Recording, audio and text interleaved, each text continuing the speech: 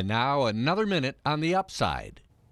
Just about a month ago, the city of Marquette honored Miriam Hilton on the occasion of her 90th birthday by celebrating a week in her honor. The honors bestowed were not just because of her age, but because of what she has done with her life. Miriam and her husband Earl raised 5 children and became involved in the American Association of University Women, Marquette General Hospital, and other organizations. She is very active in their church. She helped found a drop-in daycare for single parents and founded Marquette Adult Day Services for adults with disabilities. They provided free housing to more than 50 international students, and they established an international scholarship fund at Northern Michigan University. Rightly honored by her city, Miriam Hilton is now a member of the Upside for making a difference 1 minute at a time.